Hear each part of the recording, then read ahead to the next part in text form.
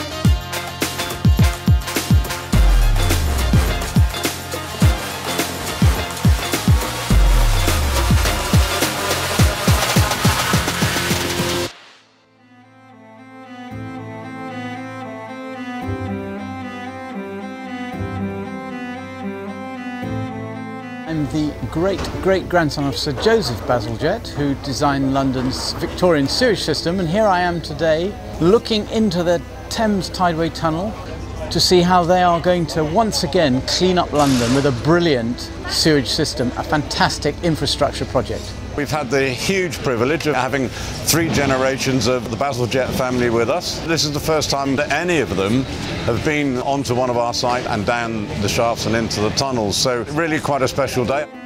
We had an introduction and a presentation telling us all about the project, and then we put on our safety stuff and actually went down into the tunnels and saw how majestic they are. They're enormous, and the amount of work that's going on is just incredible.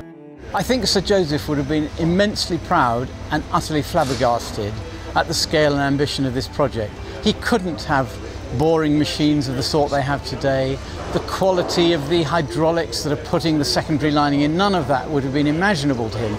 But some things have stayed the same. For instance, the fact that the water and the ordure of London is propelled via a gradient. It ends up a long way beneath the ground, and then it needs pumps to pump it up. That was the same principle Sir Joseph used. Sir Joseph tested every single batch of cement that went into the building of the sewers, and it was great to find out that exactly the same thing is happening now, to make sure that the quality of the build is to the same high levels that were done even 150 years ago. It's always good to share things with family. We'll go back and talk to the rest of our family, which is quite big, so there'll be lots to talk about.